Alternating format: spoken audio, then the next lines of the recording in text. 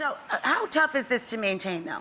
Well, it's actually not so tough because in Heather's case, because we have this sort of rich base. Right. This can just keep growing. It's just going to keep on going, right? Very easily. And what I love about Tiffany's hair, I love that she was so brave and wanted to try something edgy, but because we didn't do it root to end, even as the pink fades, it's just going to fade to a beautiful blonde, which will look great. Oh, that'll look great. Because it's highlighted and not root to end, it's not damaging on the hair and much easier to maintain. That's actually great advice. You think about doing it.